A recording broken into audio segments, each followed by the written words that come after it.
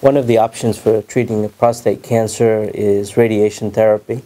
For radiation therapy, often we'll send you to a radiation oncologist, and they will talk to you about the various different forms.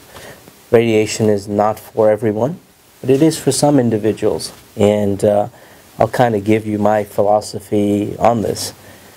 Radiation therapy comes in many, many forms. It comes as IMRT, which is just an external beam radiation from the outside.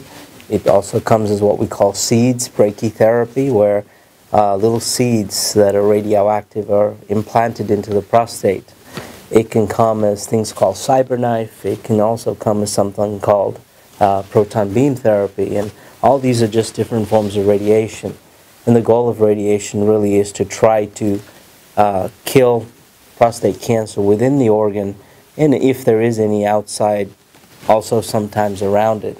The various different prostate cancer therapies for radiation are either targeted just at the prostate, or sometimes they're targeted more broadly.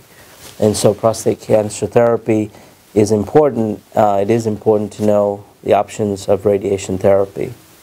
The challenge with radiation therapy is it really is somewhat from a distance, and so targeting just the prostate and not being able to injure some of the other organs around it is somewhat challenging. And so as we talk about radiation, we also have to talk about some of the side effects of radiation, which is also continence issues, sexual dysfunction.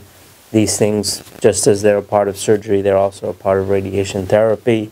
Other important things to consider when you're having radiation therapy for prostate cancer is it does put you at a higher risk for getting bladder cancer and rectal cancer as you live on after the therapy of prostate cancer. And so these are some of the things that it's important to know. It's important to talk to your physicians about the risk benefits of radiation therapy, just like it is important to talk about the risk benefits of surgery and all the other treatments that you're looking at. But it is something that you need to be familiar with if you have the diagnosis of prostate cancer.